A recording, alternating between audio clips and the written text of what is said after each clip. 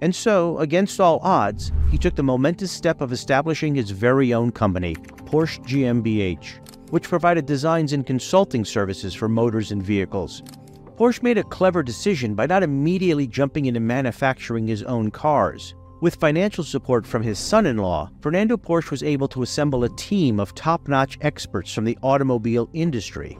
Many of them were his former colleagues and friends from his previous work experiences.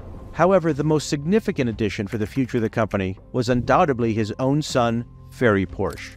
Ferry was right in the footsteps of his father with a natural talent and love for engineering, and he took the same interest in designing cars as Ferdinand.